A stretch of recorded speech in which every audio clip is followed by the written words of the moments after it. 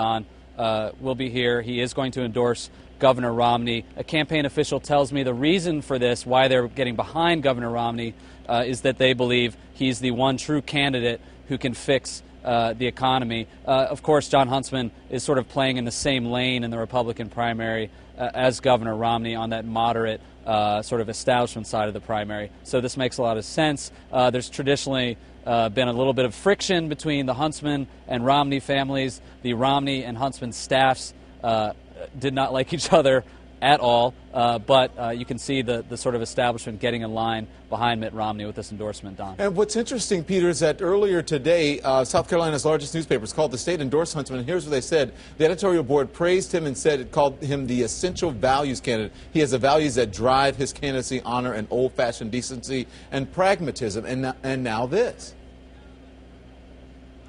Yeah, it's pretty interesting. On the same day, the State paper, which is the largest newspaper in South Carolina, endorsed him, that he would do this, maybe wait an extra day after that. The symbolism is important. Again, the entire Republican universe will be here tomorrow. There'll be tons of television cameras for Huntsman to do this. The South Carolina angle is kind of interesting. I can tell you that after he finished third in the New Hampshire primary, there were a lot of Republicans in this state who were pretty surprised that he would come down here and campaign. He frankly doesn't have very much support at all. He has no television ads in this state, and he was kind of camped out along the coast where you have some more moderate Republican voters, but he wasn't really catching on down here, Don, so it probably makes a lot of sense for him to drop out. If he does want to run again in 2016, it made sense for him probably to come down here, possibly lay a little bit of groundwork in South Carolina to appeal to some voters that he will need again if he does decide to run for president again down the road. But